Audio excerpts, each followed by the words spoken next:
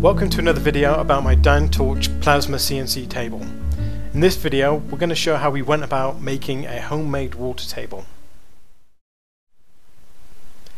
Dynatorch does provide detailed drawings on constructing your own water table, or you can buy the one directly from them when you buy the table, or I'm sure they'll sell you one afterwards.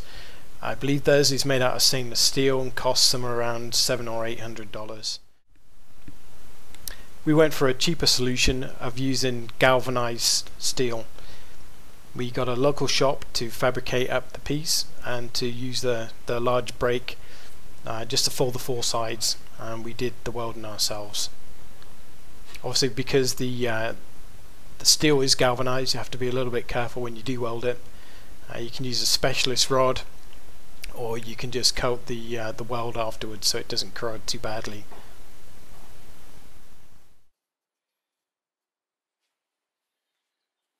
The slats were a little bit too long, as you can see, and the sides were a little bit high, so we had to modify that. What we did was we just ground the slots out with an angle grinder, just mark them off against the table. Just took a few minutes. We welded in a ball valve in the bottom of the table so we could drain it at a later date. Just really simple. It's only a small water table, and we can drain that straight out and then treat the water as necessary. After welding the corners, we did coat them with clear silicone just for the belt and braces.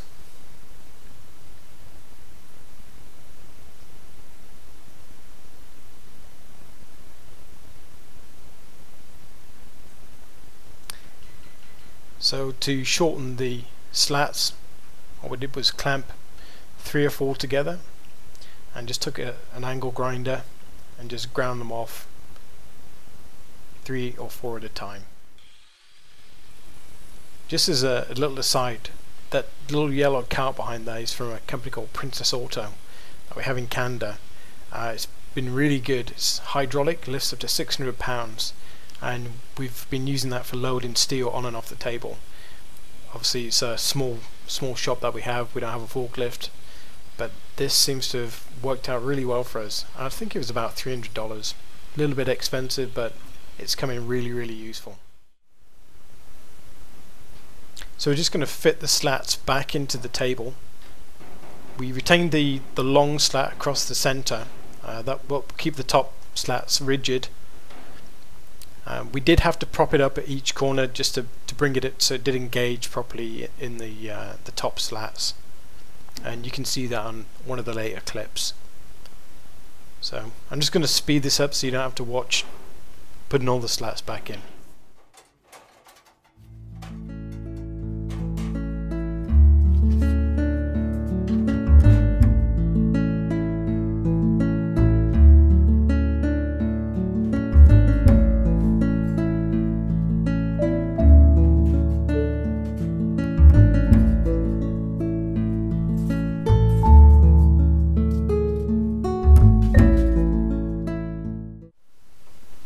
So this is the completed water table with the draining in the bottom, middle slat, and you can see those little bars we put into the end just to hold up either end, and we can just pull them out later on. And this is the moment of truth, the first fill. It does take a few minutes to fill, and we didn't have any leaks, you'd be pleased to know.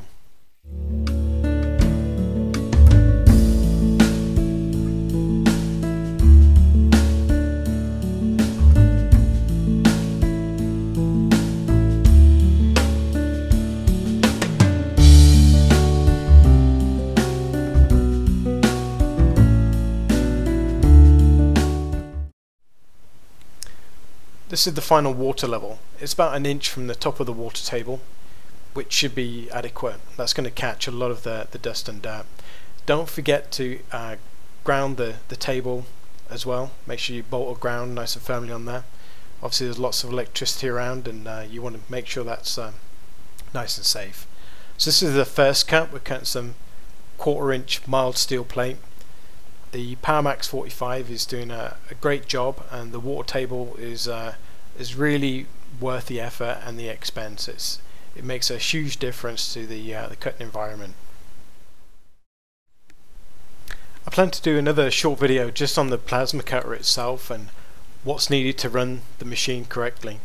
I'd like to show you the compressor setup, as well as the air filters and the air drying system that we've got. The quality of the air going into the plasma cutter has a major effect on cut quality and the consumable life, so it's something worth having a good look at, and obviously you've got to factor in that cost when you put all these things together. You'll probably notice in the top right corner of the plate that we're cutting is the work clamp from the plasma cutter. What we also did was to bolt an additional cable directly to the slats, just in case we ever forget the work clamp. Then we'll have that as an additional backup. Well, that's the end of the video. Thank you very much for watching. If you'd like to see more, then please go ahead and subscribe to my channel.